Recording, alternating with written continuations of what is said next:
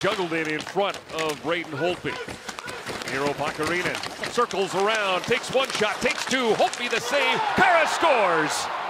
Jujhar Khaira back in the lineup, opens the scoring. It's 1-0 for Edmonton, as he gets his first goal of the season. And one of the few goals coming from the third or fourth line.